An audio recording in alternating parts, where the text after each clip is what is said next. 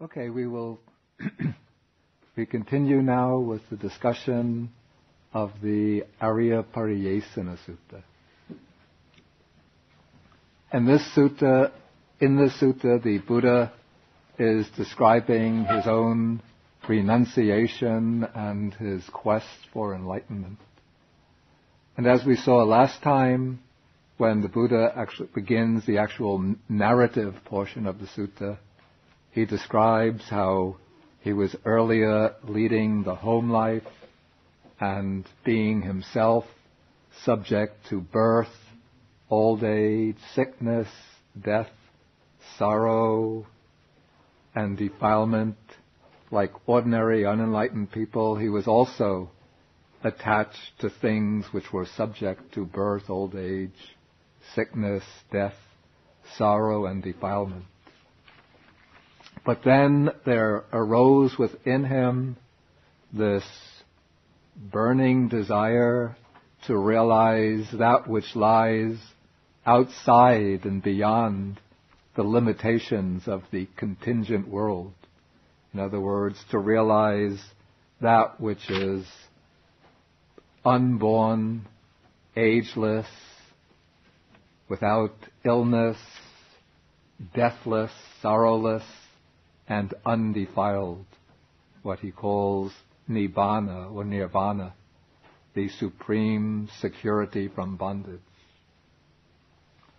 And then he set out on this what he calls the noble quest, renouncing the household life, cutting off his hair and beard, even while his parents were weeping and tried to convince him to stay. And he went into homelessness. And he first came to one of the most prominent spiritual teachers of this period, whose name was Alara Kalama. And under Alara Kalama, he learned first Alara's doctrine, which is never given in the text. And then from Alara he learned the meditative practice that brought the realization of this doctrine, which I explained last time was the meditation called in Pali Akinchinyayatana, which means the base of nothingness. And what's rather interesting is that in no other yogic or meditative text from the Indian tradition is there a state mentioned under the name the base of nothingness. But this meditative attainment is recognized quite frequently within the Buddha system. So it seems to me, this is personal conjecture, that probably Alara didn't actually use the same name and the same description when he was teaching. But he would have taught of a certain meditative state and would have taught the method to realize it. And the Buddha would have practiced that method and attained that state. And then later, when he systematized the different stages of meditation, he used terms which he had coined himself, and he would have found that within his system of meditation, the stage called the base of nothingness was the counterpart of what he had practiced under Alara Kalama. And within the Buddha's systematization or schematization of the stages of meditation, the base of nothingness is one of the 4 arupa attainments or formless attainments. We use the Pali expression arupa samapatti, the formless or immaterial meditative attainments.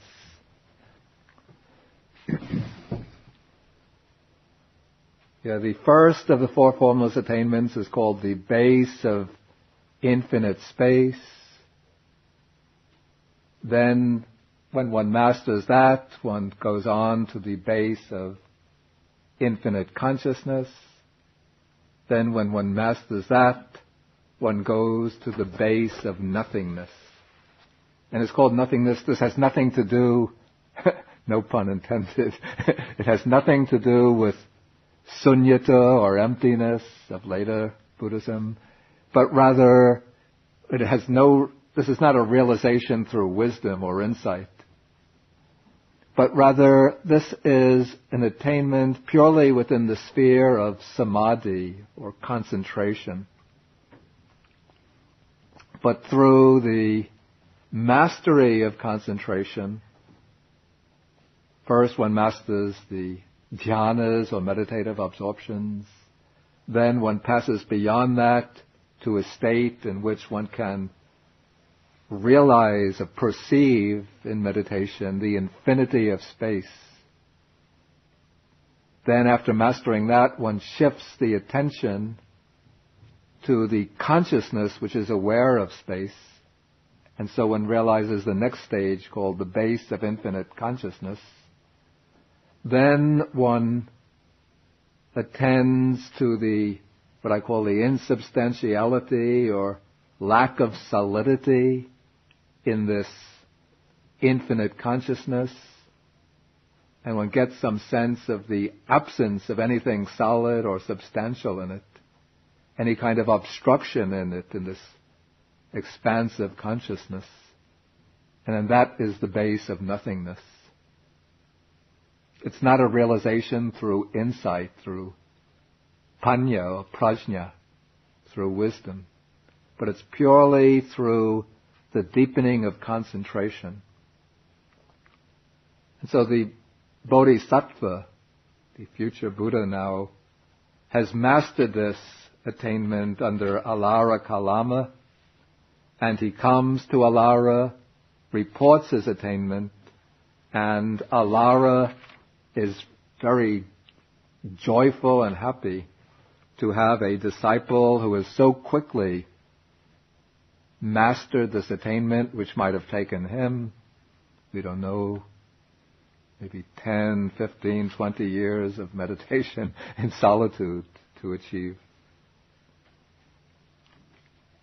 And so Alara confirms that the Bodhisattva is now on the same level with himself, and Alara invites the Bodhisattva to become his co-teacher, to lead his community of disciples.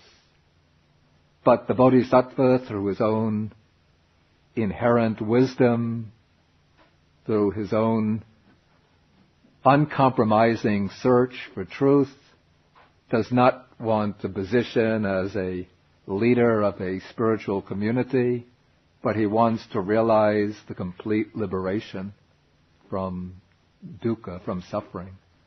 And so he reflects, here I'm at Sutta number 26, the top of page 258. He reflects that this Dhamma, and here the word Dhamma is being used in the sense of doctrine, not the Buddha's own doctrine, but the doctrine and practice of Alara Kalama, does not lead to disenchantment, nibbida, complete turning away from worldliness, to dispassion, viraga, the ending of passion or lust, to cessation, to peace, to direct knowledge, to enlightenment, to nibbana.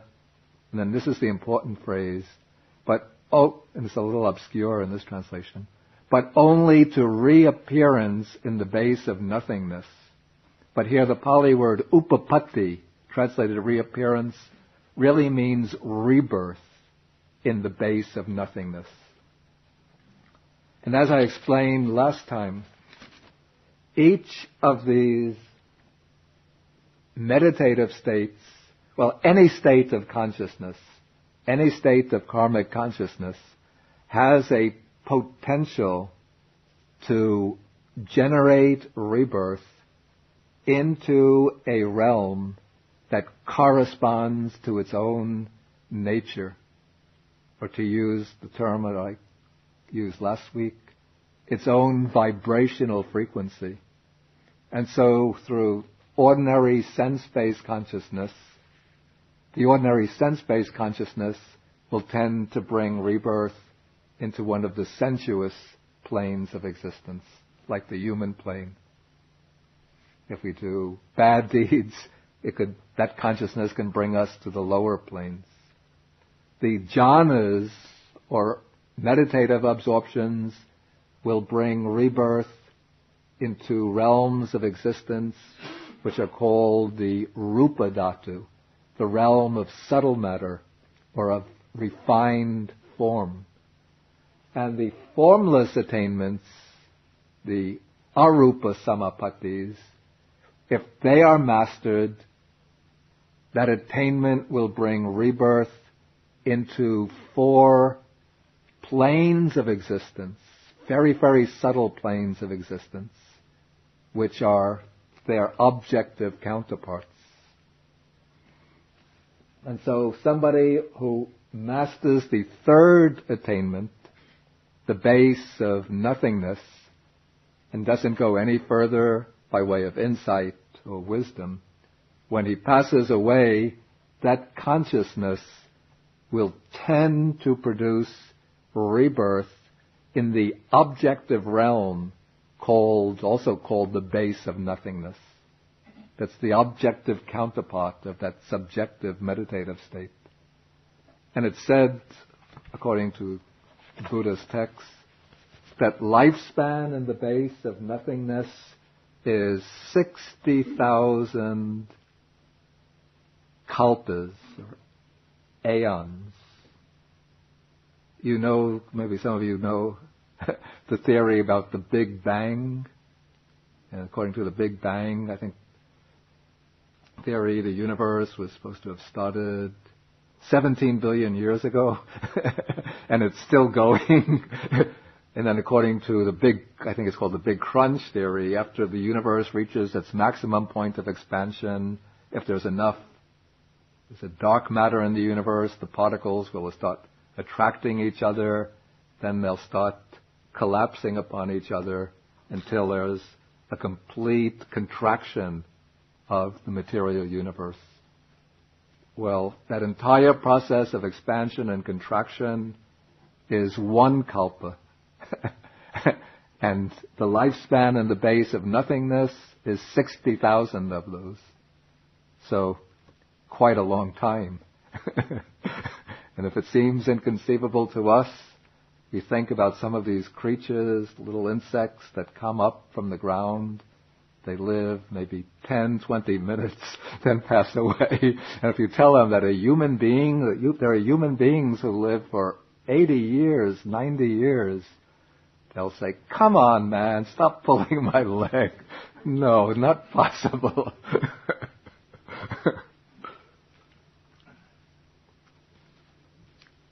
80 years, you know what that means? I mean, we've got long-lived insects going on for 30, some of them have gone up to 30 minutes.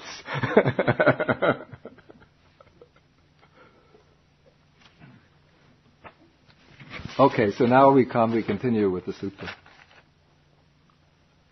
Okay, so now when the Bodhisattva, he became disillusioned with the teaching of his first master, Alara Kalama, and so he was disappointed and left it. And so still now, we're in paragraph 16, in search of what is wholesome, seeking for the good, seeking the supreme state of sublime peace, I went to another spiritual teacher whose name is Uddaka Ramaputta, and said to him, "Friend, I want to lead the holy life in this Dhamma and discipline." And then Uddaka Ramaputta explained in the same way that Alara did. He gave him a synopsis of the teaching, said that one who practices diligently can realize it for himself through direct knowledge. And so the Bodhisattva quickly mastered this doctrine intellectually. Now, this is an important point which, if you just read very quickly, you might not recognize. Also, if you don't know Pali or Sanskrit, also the point can escape. But the name Ramaputta means son of Rama. So Uddaka is actually the son of somebody named Rama, who was, it seems, the founder of this particular spiritual community, or perhaps the original formulator of this teaching, of this system. And this passage here, it's not completely parallel to the previous passage on Alara Kalama, because reading this text, it seems that Uddaka, Rama's son, did not himself realize the higher state, but the text speaks about Rama as having realized it. So it seems Uddaka became the leader of the community after his father Rama passed away, and Uddaka is still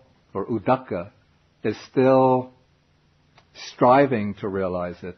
He knows the doctrine, he knows the practice, but hasn't yet attained it.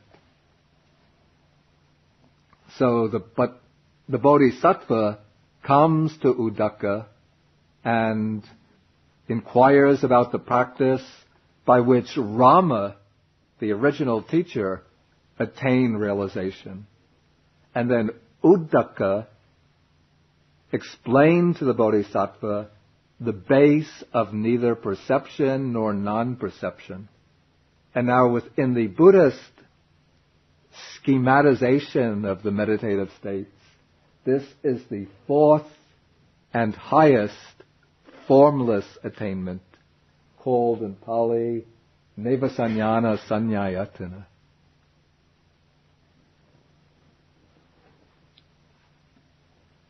It's a state which is said to be so extremely subtle that one cannot say that there's definitely awareness or perception in that state. And yet it's not a state of blankness or unconsciousness, so you can't say there's no perception in it. But the perception or awareness has become so refined, so subtle, that one can't characterize it as being either present or absent.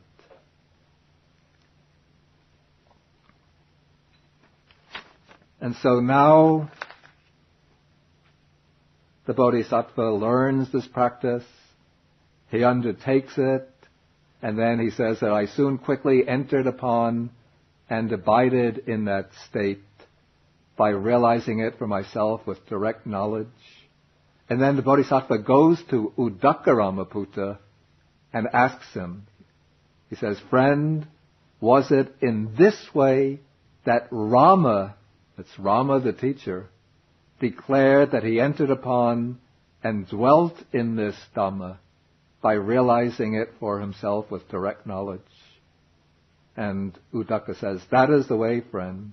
Then the Bodhisattva says that I myself have realized this, and Uddaka, instead of being jealous and envious and resentful, thinking that this new arrival has already surpassed me, he's happy and joyful, and says it is a gain for us, great gain, that we have such a venerable one as yourself living the holy life with us. You yourself have realized the same attainment that Rama, the great master, realized when he was alive. And now Uddaka says to him, here I'm on page 259 at the end of the first paragraph, you know the Dhamma that Rama knew, and Rama knew the Dhamma that you know. As Rama was, so are you. As you are, so is Rama. Come, friend, now lead this community. In other words, Uddaka, who has been the leader of the community, is now ready to step down and say, you are now the teacher. You should be the teacher. You're the one who knows. Even I myself don't know. And so now the Buddha is speaking. He says, thus, Uddaka Ramaputta, my companion in the holy life, placed me in the position of a teacher and accorded me the highest honor. But it occurred to me, again, this Dhamma does not lead to disenchantment, to dispassion, to cessation, to peace, to direct knowledge, to enlightenment, to nibbana, but only to rebirth in the base of neither perception nor non-perception. And now, the existence, there is a objective sphere of existence called the base of neither perception nor non-perception, the neva sanyana sanyayatana. And those people who master that meditative attainment in this human life and still retain it at the time of death get reborn into this base of neither perception nor non-perception. And the lifespan in that state is said to be 84,000 great kalpas, mahakalpas. 84,000 big bangs. It's not like the human being who lives for 90 years, but the insect, one insect is saying to the other, there are some human beings who live even to be 110, 120 years. But the Bodhisattva saw that this state too was deficient, that it's something which is impermanent. One lives there 84,000 great aeons, then eventually that alarm clock goes off, and you realize life has come to an end, and whoop, one falls away from even this great highest sphere of conscious existence and has to take rebirth elsewhere.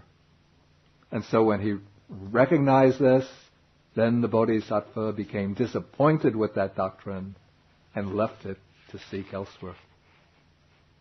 Yeah. I think it says in both sections, but more recently it says on the bottom of page 258, was it in this way that Rama declared and entered upon, and the other one says, was it in this way, that is the way. We assume that there's like a little conversation there maybe where he's illustrating his opinion. Oh, yeah, of course. This would be just a compression of the conversation. It seems like in different places in the canon they say this or that. Excuse me? It seems like in different places in the canon they say this or that. Yeah. And it's not clear what they're referring to. Yeah, because don't forget that this is an oral literature which is being passed down. And so they can't relate the entire conversation. We could assume that's just... Yeah. I mean, there would have been, of course, a fuller conversation. Whether the Buddha actually related that conversation to the monks, that I don't know. He could have even compressed it when relating it. But certainly for the purpose of transmission, oral transmission, a lot had to be simplified and sort of edited to make it compact. Is the Sanya perception, Yeah. which is the translation, and it is the third part of our five khampas. And how come it will be object of our meditation? Yeah, I don't want to sort of go off on a tangent now on sort of doctrinal questions like that. We're really tracing like the story of the Buddha's quest for enlightenment. If we get into the five khandhas and how these khandhas relate to meditation, then we're going too far. Would you please give us some explanation what is the definition of perfection? I think we'll pass that by now in order to keep on the straight track of, we want to follow the account of the Buddha's quest for enlightenment, not to get into sort of these technical doctrinal issues. Okay, so now the Bodhisattva has left his teachers and he's still in search of what is wholesome, the supreme state of sublime peace. Then he goes wandering through the Magadhan country. Magadha would be the area with its capital at Rajagaha, until he came to a place called Senanigama near Uruvela. And there he sees a very beautiful piece of ground with a flowing river. And there's a village nearby for alms. And then he thinks that this is a suitable place for striving. And so he sits down here thinking, this will serve for striving. Okay, now if you just read on, in this sutta, it seems right away that the Buddha sits down and gains enlightenment. But if we know the traditional accounts of the Buddha's quest for enlightenment, they speak about him as leaving the household life at the age of 29 and attaining enlightenment at the age of 35. So there's actually a 6-year period between the time when the Buddha renounced and the time he attained enlightenment. And during this period, he undertook many other practices, particularly the practice of self-mortification or extreme ascetic practices. And as I mentioned in the program for this study course, at this point we are going to switch channels off this sutta. We put it on like hold. And we go over to another sutta which gives another perspective on the Buddha's quest for enlightenment. And then after this will be sutta number 4, which I will take now. Then next week I will take sutta number 36, the Mahasacchaka Sutta, which gives a fuller account of the ascetic practices. And I recommend for you to read to get a still fuller picture of the ascetic practices, these passages from Sutta Majjhima number 12, the Mahasihanada Sutta. Okay, so let us switch now to Sutta number 4, which I had suggested that you read.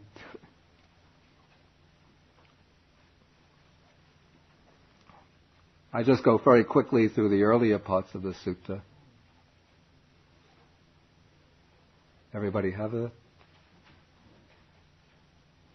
Okay, this sutta begins when a Brahmin by the name of Janusoni comes to the Buddha and he asks whether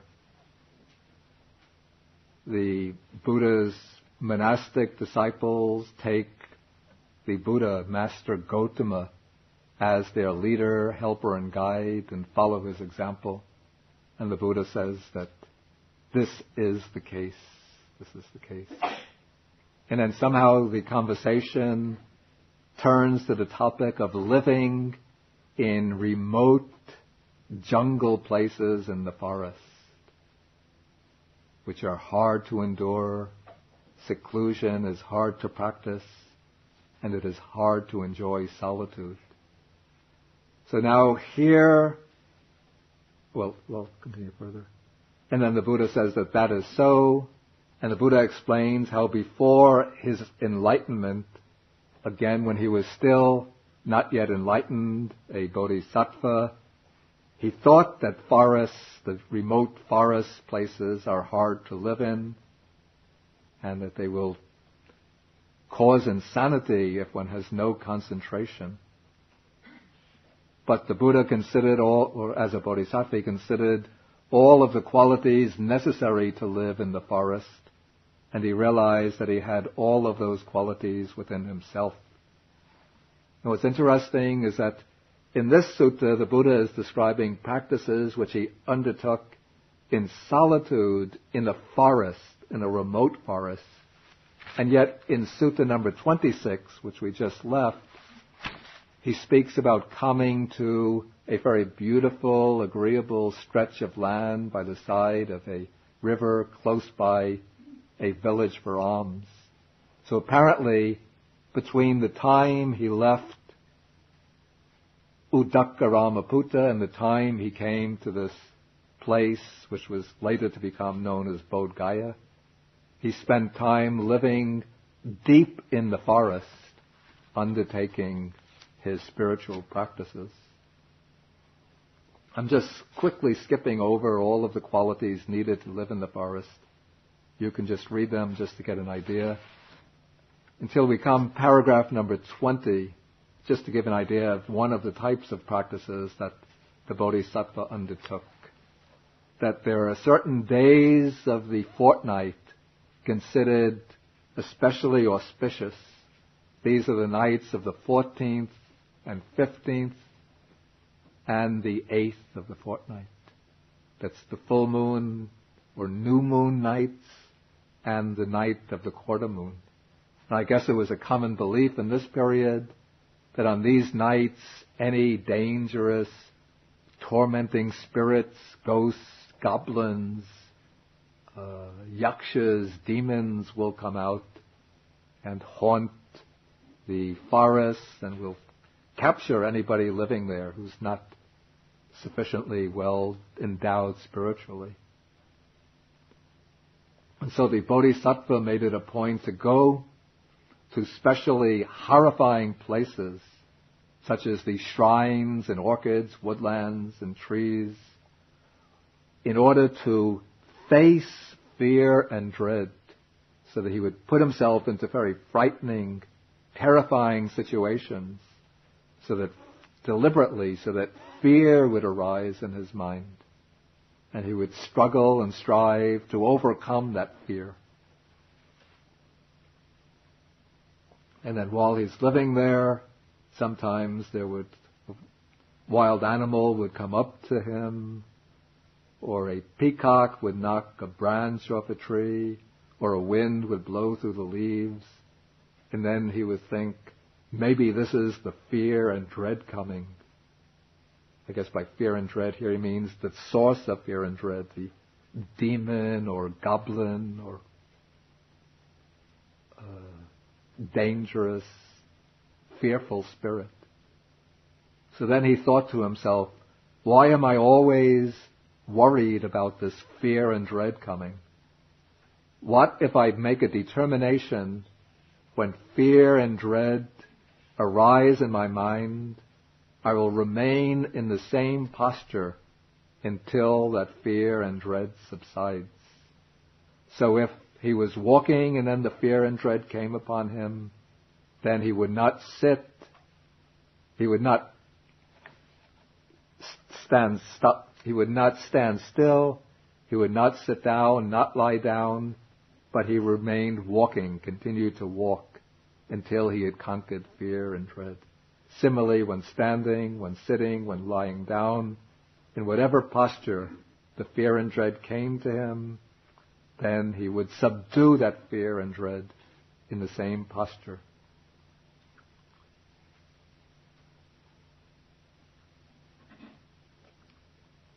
Okay, now comes a passage that I like.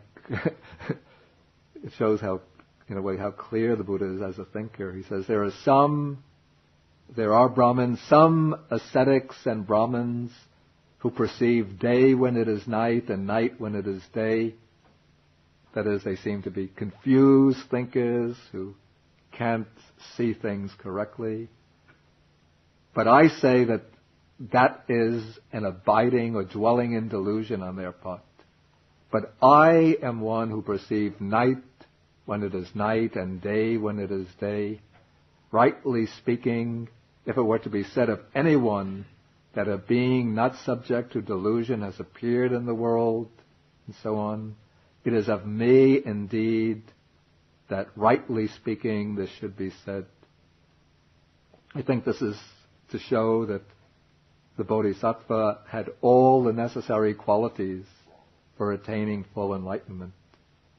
And now he goes on to describe his actual attainment of enlightenment, the process by which it took place.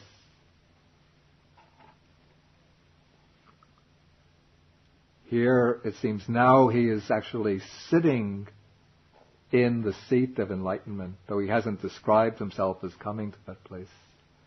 He says, tireless energy was aroused in me and unremitting mindfulness was established. My body was tranquil and untroubled, my mind concentrated and unified. And here within this short passage, we see a reference to 3 of the spiritual faculties, which are considered the main factors in gaining enlightenment or the higher wisdom. One is energy, virya, which here it's tireless. A second is mindfulness or sati. And the third is concentration, samadhi. And now, well, according to the traditional account, when the Bodhisattva sat down with the intention to realize enlightenment, when he knew that his faculties were mature enough, he made a determination. He sat down in a spot under a tree, which later became known as the Bodhi tree. Though interestingly, this tree, it's not mentioned in the sutta accounts of the Buddha's enlightenment, though it's mentioned in the commentaries. He sat down and crossed his legs and then made a determination, a resolution that he would not rise up from that position, even if his blood were to dry up, even if his flesh were to dry up till there was nothing but skin and bone left, but he would not rise up until his mind was liberated. And then, in the traditional account, something else happens which it's not mentioned in the old suttas. What is it? Those of you who know the Buddha story? Right, exactly. There comes a big battle with Mara. Mara is the evil one, the sort of symbol for all of the defilements, but also regarded in Buddhism as a very powerful deity. The deity, as I mentioned the other day, who doesn't have any function. He's not like the Christian Satan with the function of getting beings to come to hell. Mara is content just to keep beings within samsara. And so he tries to discourage those who are striving for liberation by enticing them with the pleasures of the senses, the pleasures even of the heavenly worlds. He instructs people to do good and meritorious deeds. He doesn't try to get them to become murderers and thieves, but to do good, virtuous, worldly deeds so that you gain merit, which will bring you to a happy heavenly rebirth where you can enjoy yourself until you get reborn and come back to some other realm of existence. And so in the traditional account, there takes place this great battle in the early evening between Mara, who comes with his armies. First, Mara tries to tempt the Buddha by displaying many sensually enticing images, beautiful dancing girls, and so on. His daughters come and try to seduce the Bodhisattva, but the Buddha remains imperturbable. Then Mara tries to frighten the Buddha by conjuring up images of storms and frightful demons. But again, the Buddha remains unshaken, or the Bodhisattva remains unshaken. Then Mara challenges the Bodhisattva's right even to be sitting on that spot, striving for enlightenment, and says, "What right do you have to be sitting here?" Then the Bodhisattva says, "I have fulfilled the practice of the paramis, or paramitas, the virtues, sublime virtues needed to achieve Buddhahood." Then Mara says, Do you have any witness for this? At first Mara turns to his own retinue and says, he has no right to be there. Don't you testify to this? And they all say, yes, you're right. He has to leave. But the Bodhisattva then Mara says, do you have any witness for your fulfillment of the paramis?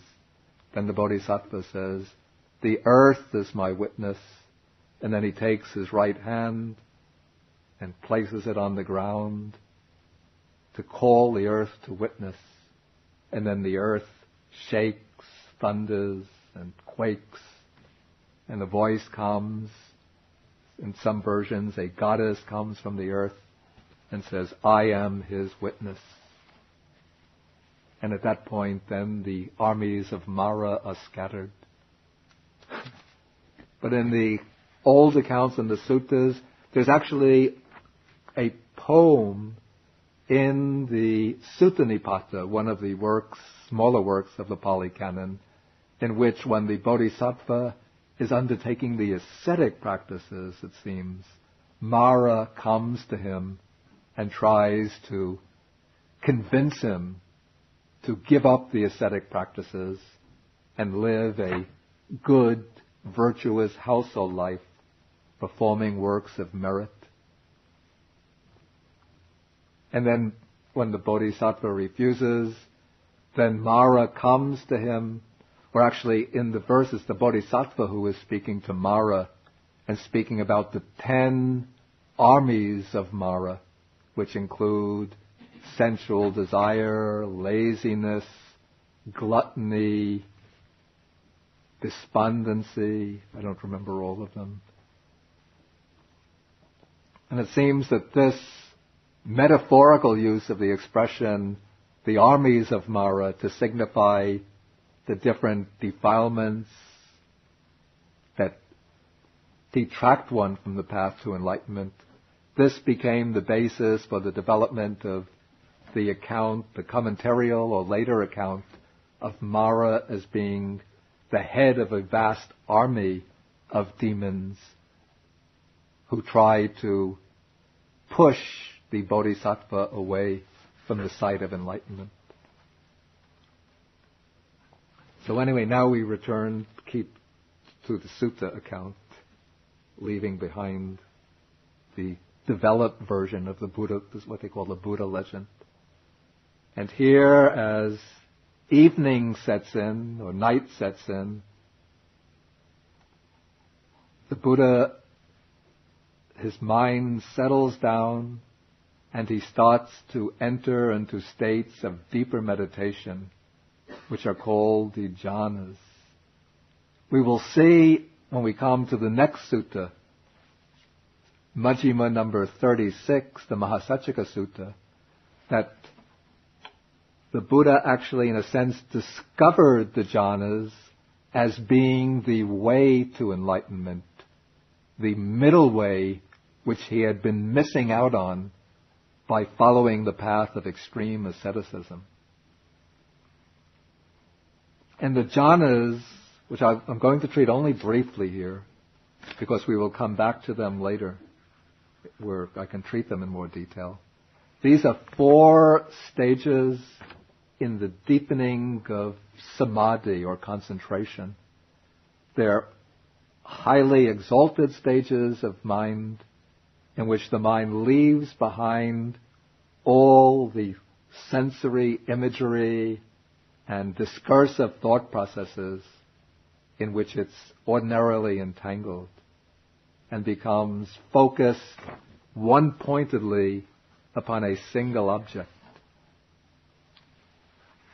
One attains the jhanas by choosing a single, simple object, we call it kammatthana, meditation subject, which acts as a suitable basis for the unification of the mind.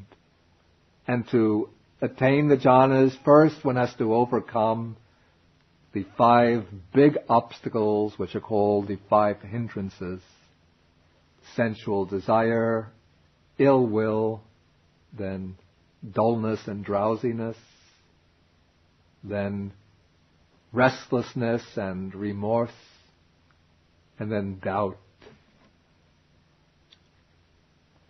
And once the 5 hindrances are dispelled, then the mind goes initially into a state which is called access concentration or neighborhood concentration,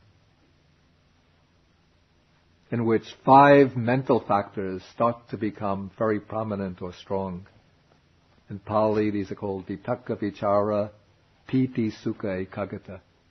Vitakka is, here it's translated, I don't like this translation now, applied thought, and vichara, sustained thought.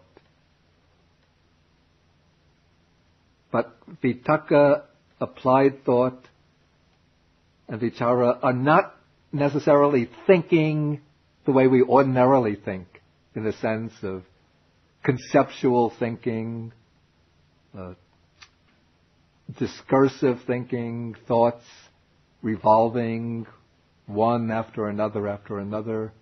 But vitakka, applied thought, is that mental factor which applies the mind to the object.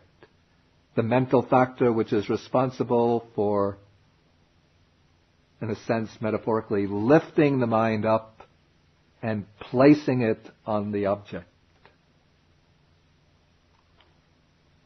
And then vichara, translated here, sustained thought. Now I translate it examination. It's the quality of mind which examines the object. The two always function very, very close together. So it's really difficult to distinguish them. But we could think of vitakka, applied thought, as the factor which throws the mind, not necessarily forcefully, or lifts the mind and places the mind on the object. And vichara as the factor which anchors the mind on the object, or the factor which examines the object. Not reflectively, not thinking, oh, it has this aspect, that aspect, but it's just a kind of looking at the object.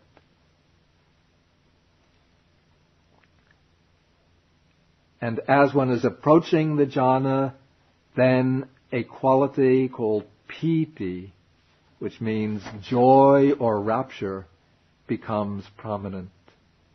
And along with rapture, there also occurs a kind of pleasure or happiness in the mind. And the 5th factor is called one-pointedness of mind, cittase ekaggata.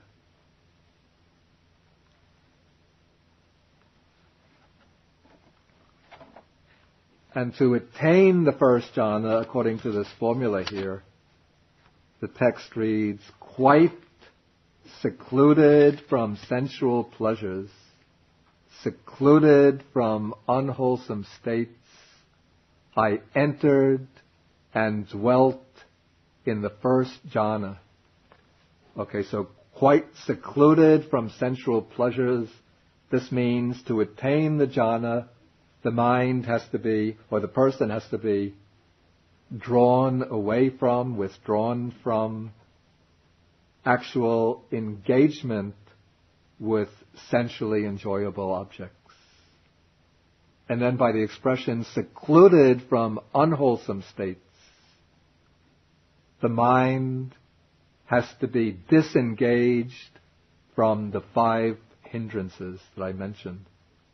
Sensual desire, ill will, dullness and drowsiness, which are grouped together as one, restlessness and remorse, that's the 4th, and doubt or perplexity, the 5th.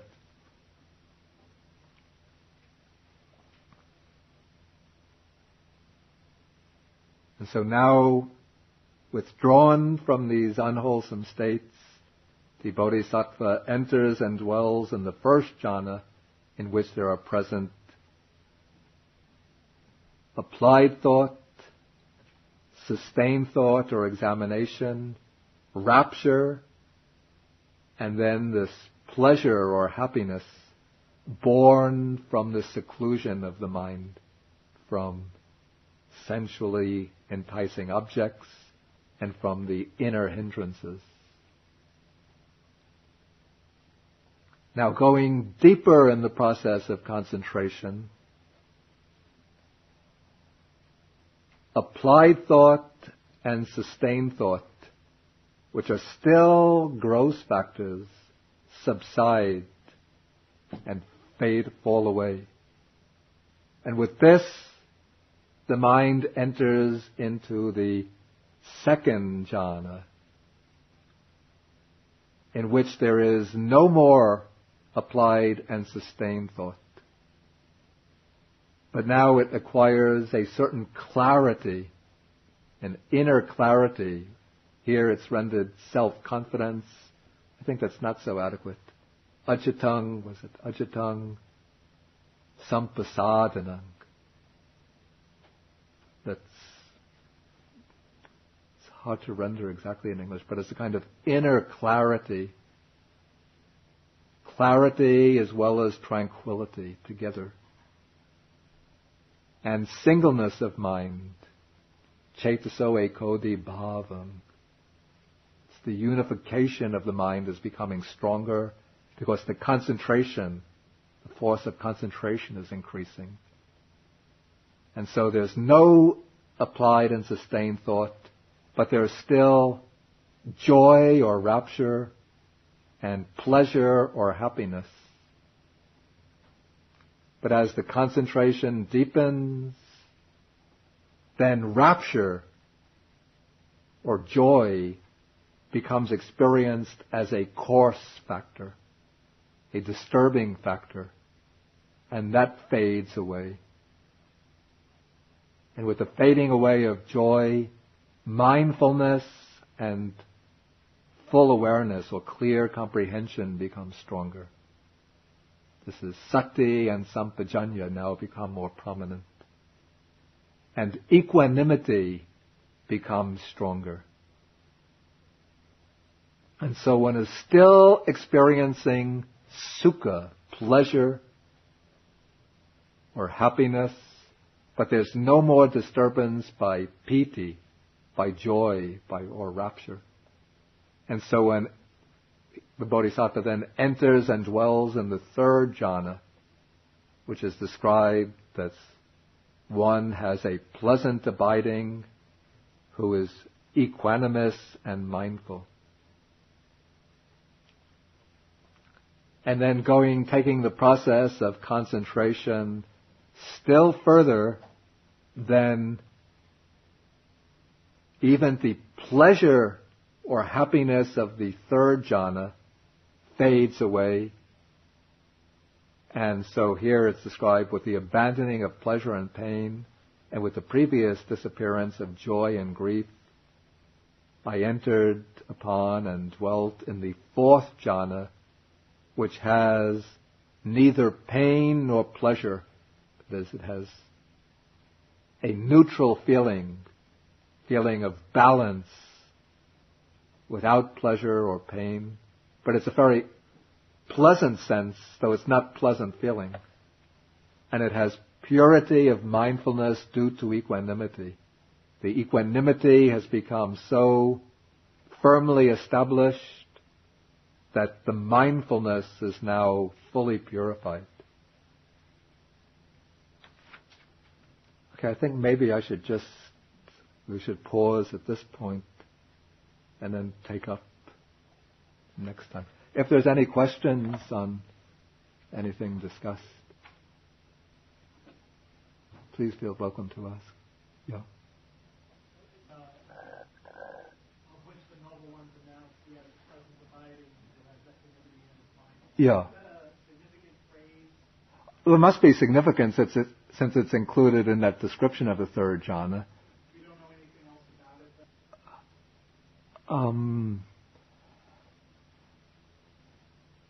Historically, I don't know what the antecedent of it might be, but one could say that within the scheme of the schematization of the meditative states, we see equanimity coming to play a more and more prominent role.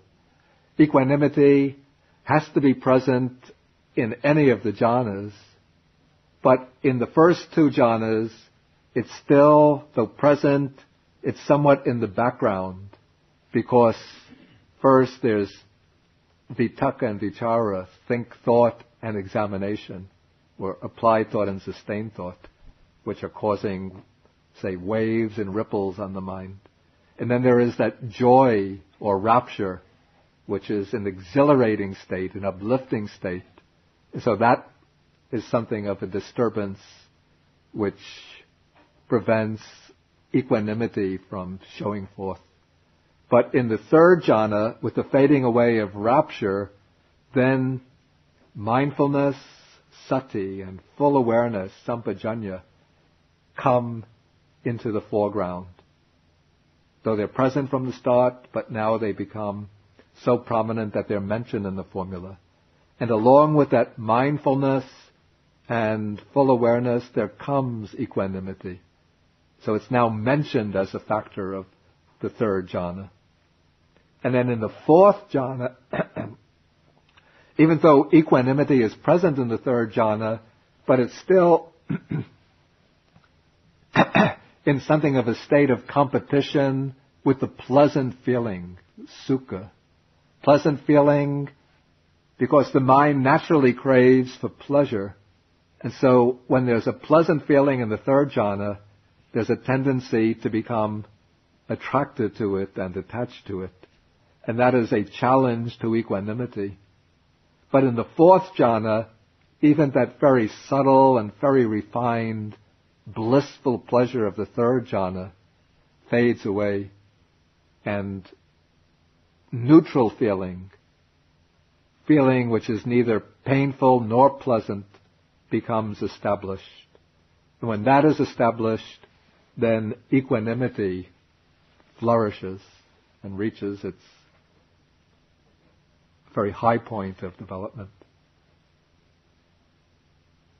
I think we might compare this. There's a simile I thought of just now. Yeah, wait.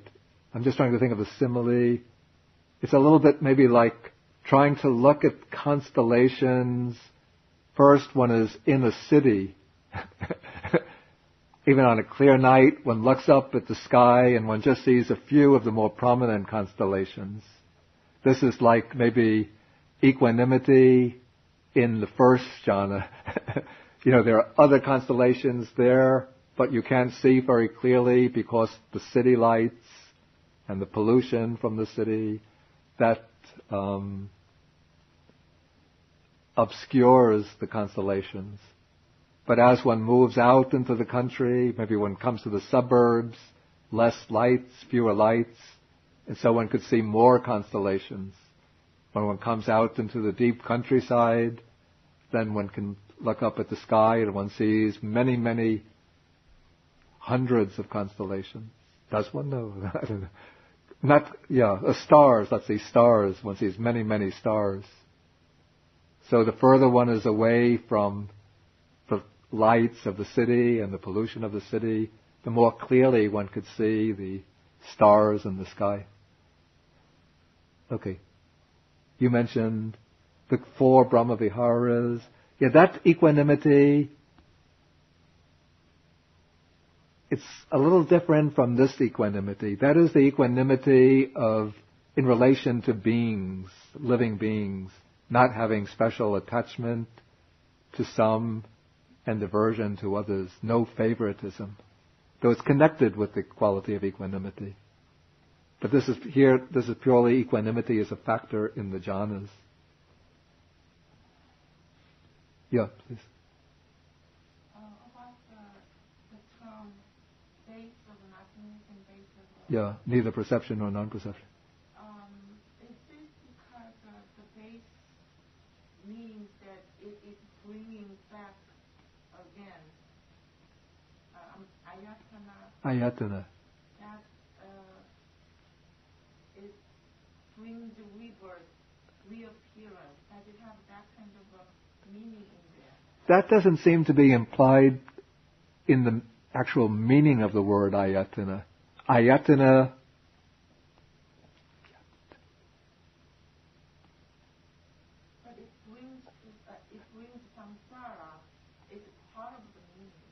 it doesn't seem to be part of like the word meaning of ayatana. Ayatana, I think it means just something which is stretched out, like a spread out area. And then somehow it came to be used as a technical doctrinal term in Buddhism.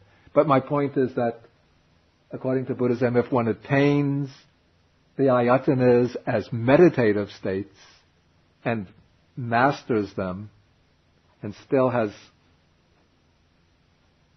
mastery over them at the time of death, then the karmic, that meditative state, generates a karmic power which will direct the consciousness to the realm of existence that corresponds to itself.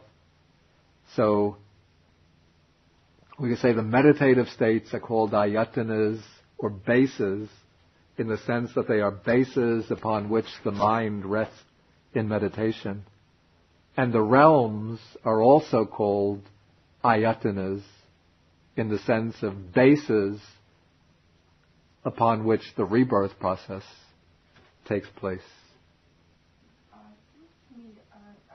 As long as there is a base, Yeah. then it comes back. I mean, it's not the end. It's not like the final. Well, one would say that what keeps the process of rebirth going would be the ignorance and craving, not so much the attainment of these meditative states themselves, but it's these meditative states which generate the certain karmic forces that will direct the rebirth process to these realms of existence at the time of death. Let me see if I can think of an example.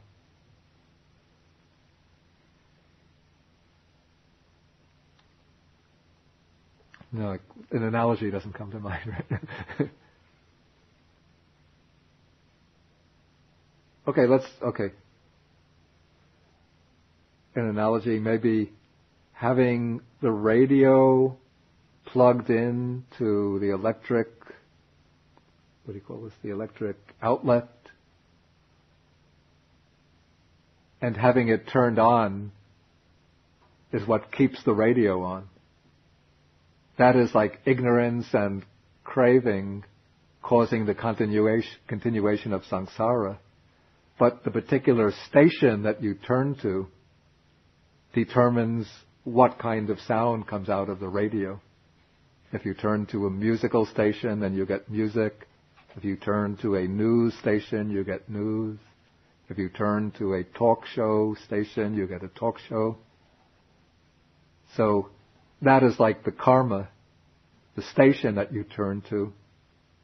But what keeps the radio on is the flow of electricity coming from the wall, coupled with the turning of the knob or dial to the on position. Additional questions, comments? The word jhana. Okay, that's a good question.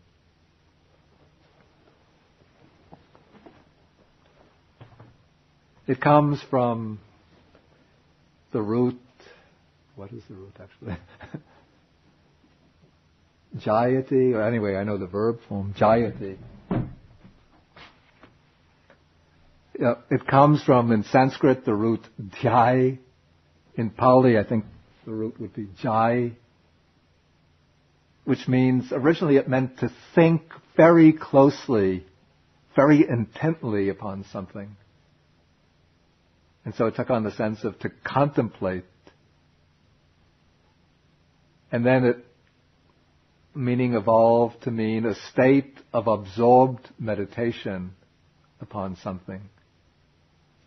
And sometimes in the Buddhist texts, the word jhana is used simply in a state that, in a sense that we would translate simply as meditation in the sense of some kind of contemplative practice. But it came to acquire in early Buddhism the meaning of certain specific states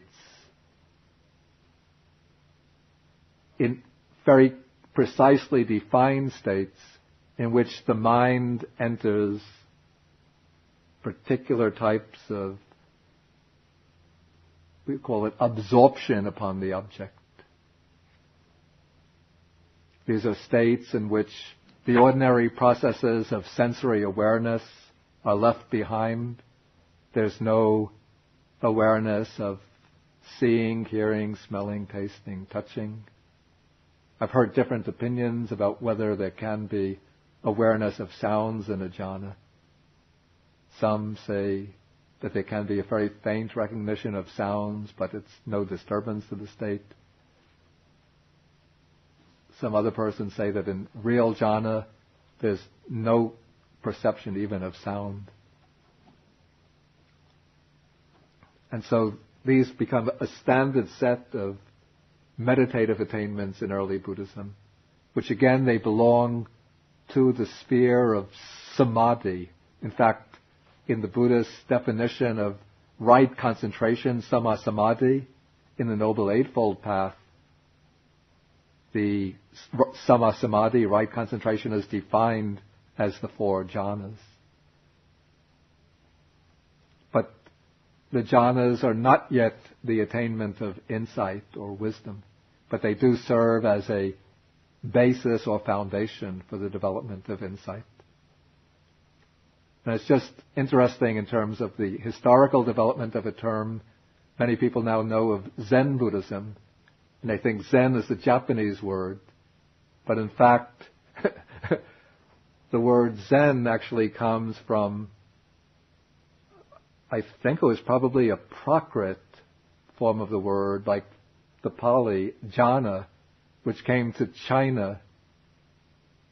And so the early Indian monks would have spoken about jhana, and then jhana became known as the Indian word for meditation used by the Chinese, and that became transmuted into, from jhana to chan, just dropping out the final A, chan.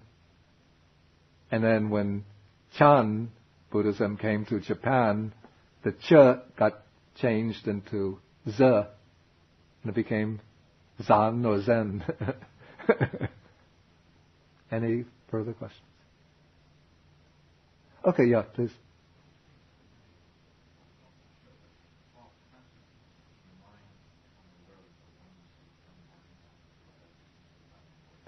You have to speak more loudly.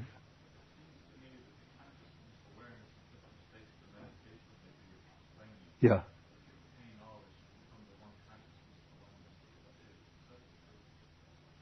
I think that's putting an interpretation on it.